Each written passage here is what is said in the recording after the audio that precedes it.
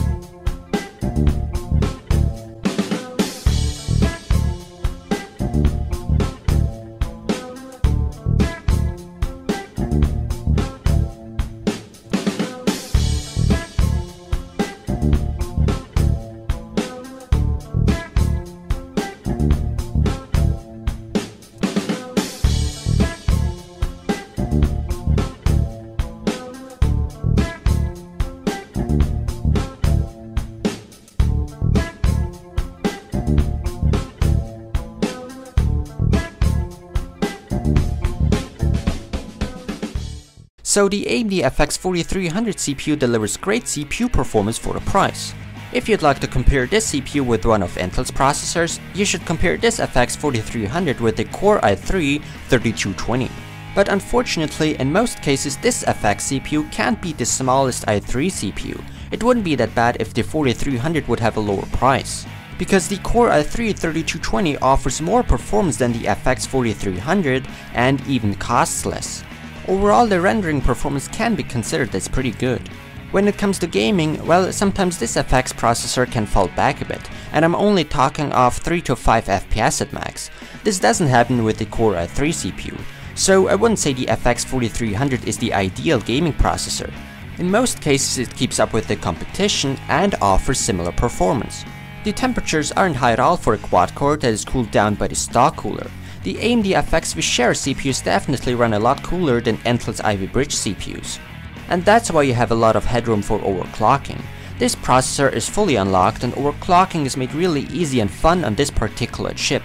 The AMD FX-4300 also makes a very stable impression to me, and that's good. The unlocked multiplier is something that makes this processor more attractive when comparing against the i3. But still, this CPU also has a dark side, and that would be the power consumption. Let's compare this FX-4300 with the i3-3220 power consumption wise.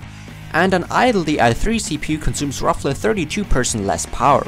When the CPU is on full load, that would be 47% less power.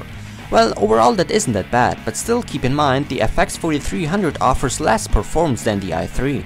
But still, if you don't care that much about the power consumption and are an AMD fan, well, you get great performance and AMD improved over the previous generation FX processors.